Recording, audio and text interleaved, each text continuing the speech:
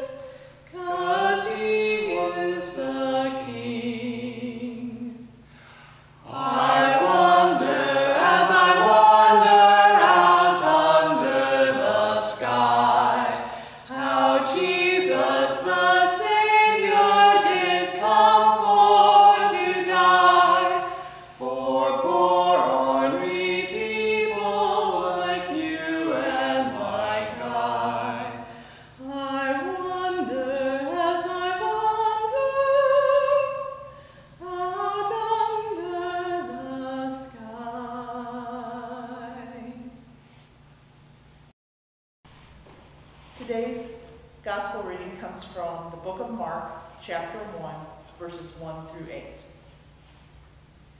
The beginning of the good news about Jesus Christ, God's Son, happened just as it was written about in the prophecy of Isaiah. Look, I am sending my messenger before you. He will prepare your way. A voice shouting in the wilderness, prepare the way for the Lord. Make his paths straight. John the Baptist was in the wilderness calling for people to be baptized to show that they were changing their hearts and lives and wanted God to forgive their sins. Everyone in Judea and all the people of Jerusalem went out to the Jordan River and were baptized by John as they confessed their sins. John wore clothes made of camel's hair with a leather belt around his waist. He ate locusts and wild honey. He announced, "One stronger than I am is coming after me. I'm not even worthy to bend over and loosen the strap of his sandals. I baptize you with water, but he will baptize you with the Holy Spirit." This is the word of God for the people of God. Thanks be to God. Before I begin sermon this day, let us begin with prayer. Heavenly Father,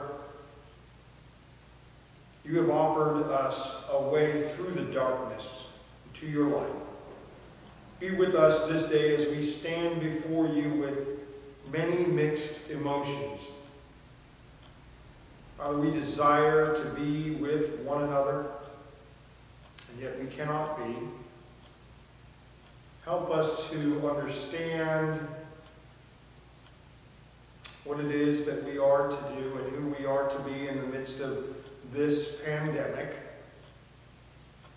Father, there are many in our midst who have been touched by sickness and even death in these past few months, and our hearts ache for one another. Father, break through the clutter and the darkness that is within us. Remind us again of the wonders that you have in store for us already. Calm our spirits and lift our hearts. Father, we have lifted so many names and situations to you each and every day for healing and comfort. Today we also bring ourselves for you and your care and mercy. Father, help us to remember that you are always with us. You have come to us in the person of Jesus Christ, that we might come out of our darkness and into the light of your kingdom. Heal and protect us, gracious Lord. Shine your light again in our lives that we may see that the true spirit of this season is in loving and taking time to listen and share you with others. So, Father, cause our hearts to stir this day. Allow us to understand in a new way your desire for us to be the bearers of good news to all those that we know. We ask for your steadying hand to guide us as we move through this world, sharing Jesus Christ and your love in the darkness that surrounds us. We ask this all in Jesus' precious name. Amen. So today you have heard the very beginning of the Gospel of Mark. If one only heard or took in the very first verse of the passage, the beginning of the good news about Jesus, the Messiah, the Son of God. We don't get the same from Matthew. In Matthew, we get the genealogy of Jesus, the Messiah, the son of David, the son of Abraham. Abraham was the father of Isaac, Isaac the father of Jacob, followed by 17 verses of who was whose father. through 14 generations from Abraham through David to Jesus, before we begin to hear of the birth of Christ.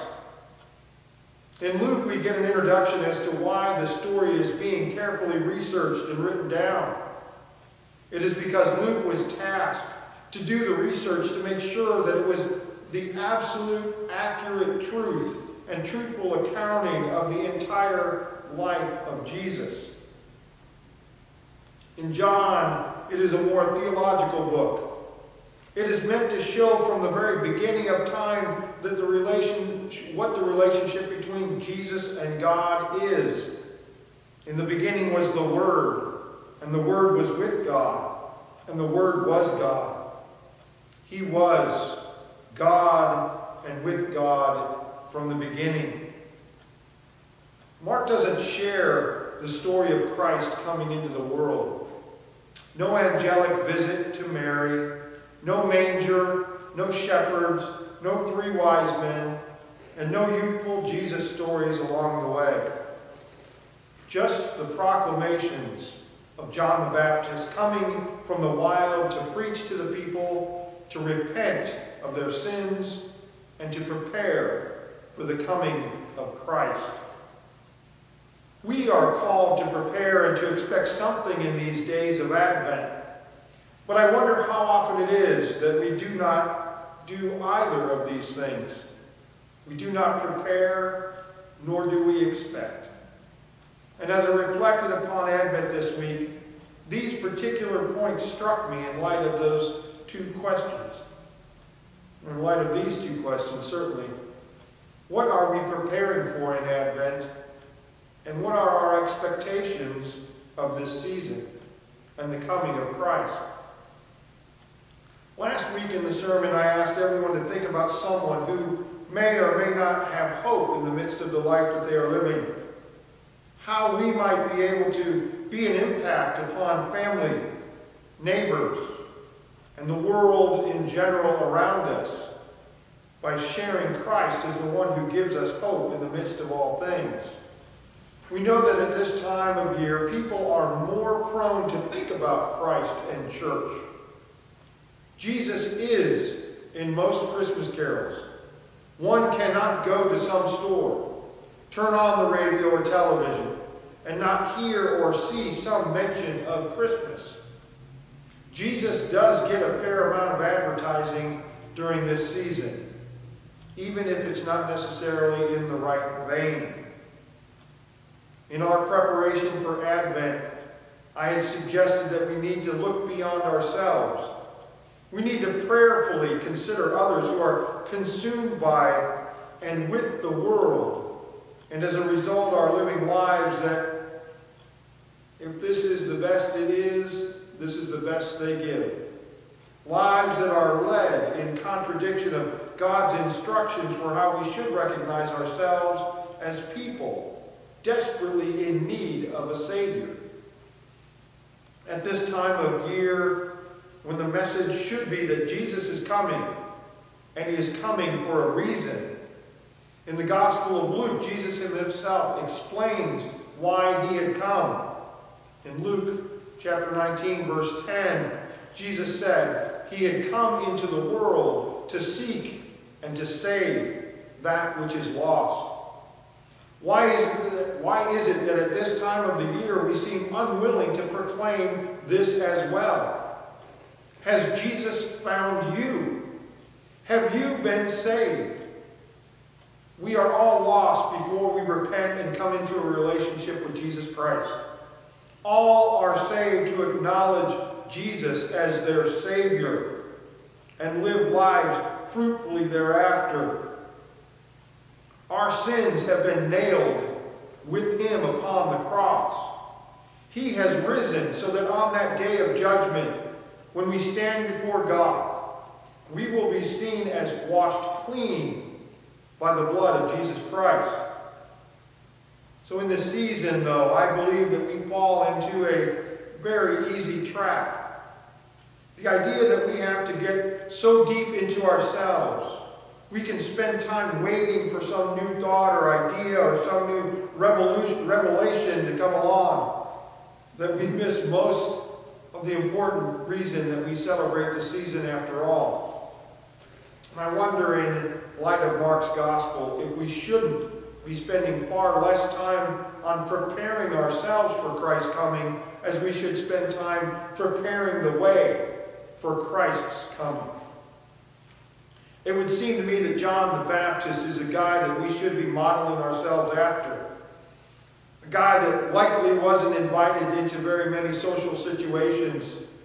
He seems to me the guy that would always have stood out, single-minded in his message, and knew that every place was the right time and place to share the good news about the coming of Jesus. We have fallen into the idea that it isn't socially acceptable to share Christ with others. Society has encroached so far upon the church and into Christians' lives that they too often are far more concerned about breaking some unknown social etiquette than we are to share Jesus Christ and why he has come into the world. Christians today are more concerned about what others will think of them than they are about what happens to others if they do not have the saving knowledge of Jesus Christ in their lives. That's a tough indictment, but I believe it to be true. If we believe that Christ is everything that we claim him to be, how do we dare not be blunt as John during the season of Advent in sharing him with others? Mark tells us that John preached on the importance of repentance if man was ever going to accept Christ and God's forgiveness. If we believe that well-being of a person's soul rests completely on the work of Christ, and that people must acknowledge him for who he is, why do we become so focused on what we know or feel about him during this time of year and keep it to ourselves? I have had conversations with well-intentioned people over the course of this week that have suggested that this time of year is the time to take stock in ourselves, to think about all that we have gone through in this year, and to count our blessings. That places the focus squarely on ourselves and inwardly once again. And I am praying that you might see where you might, while you are seeking after Christ with all of your heart, mind, and soul, might also have opportunity to invite others along as well. The greatest blessing that we should know already is Christ himself. This time of year, and perhaps the year that we are living in more than others, people are seeking to understand hope and peace when they just do not see it around them. The greatest gift that you could give to someone else, the greatest of gifts, certainly are hope and peace and joy and love. And they all come from one person, Jesus Christ. So this is again an encouragement to reach out to those that you may have thought of last week. I hope that you did. I hope that you prayed for them during the week. Maybe you have even had the opportunity to talk to someone about Christmas and Christ and what he means to them. It's never too late to start. And if you aren't sure where to start, let me know. Talk to me. I'll be more than happy to talk to you and give you some ideas and pray with you and pray for them as well. And to my second point, I would just ask you again, what are your expectations of Christmas? Or even to shorten that, since it's getting to be Christmas quickly, what are you expecting from Christ? Are you expecting your eternal Savior? If you are, then I would encourage you to think much bigger. That seems odd. And I know that Christ is everything for many of you. But he is not a gift that arrives on Christmas just for you. He is a gift that comes at just the right time for all people, so that forgiveness of sin and being made right in God's eyes becomes possible. The gift that is perfect for each and every person. the only gift that is that way. If you know Jesus Christ, and you cannot then keep him for yourself, he should be the light of your life, a life that cannot be helped but be seen by others, by all that you would come into contact with. The beginning of the good news of Jesus Christ, the Son of God. Let those words from a couple thousand years ago sink in. God is so good that he allows us to hear him through his words. The story of Jesus Christ is not over yet. And for many, for someone, it is just the beginning. Jesus is the center of it all. We talk about hope and joy and peace and love during Advent. And so many need to hear that God is still providing these things in this world. Christ is still willing to bring the promise of comfort and healing to everyone. The amazing thing is that you and I get to be a part of it. Each of us, each one of us, has a role to play in sharing Christ with others. For someone, it might be the gift that is the beginning of an eternal life in heaven. So let us be a part. Let us be a part of the beginning of the good news of Jesus Christ, Son of God, for someone. Let us pray. Father, we thank you. We thank you for your grace and your mercy. We thank you for the coming of Jesus Christ into this world and into our lives. And forgive us that we do not always acknowledge you as the source of hope and peace and joy and love. Grant to us the courage and the boldness to share the good news of Jesus Christ into the world around us. We ask this all in your Son's name, and as he taught us to pray. Our Father, who art in heaven, hallowed be thy name. Thy kingdom come. Thy will be done, on earth as it is in heaven. Give us this day our daily bread, and forgive us our trespasses, as we forgive those who trespass against us. And lead us not into temptation, but deliver us from evil. For thine is the kingdom, and the power, and the glory forever. Amen.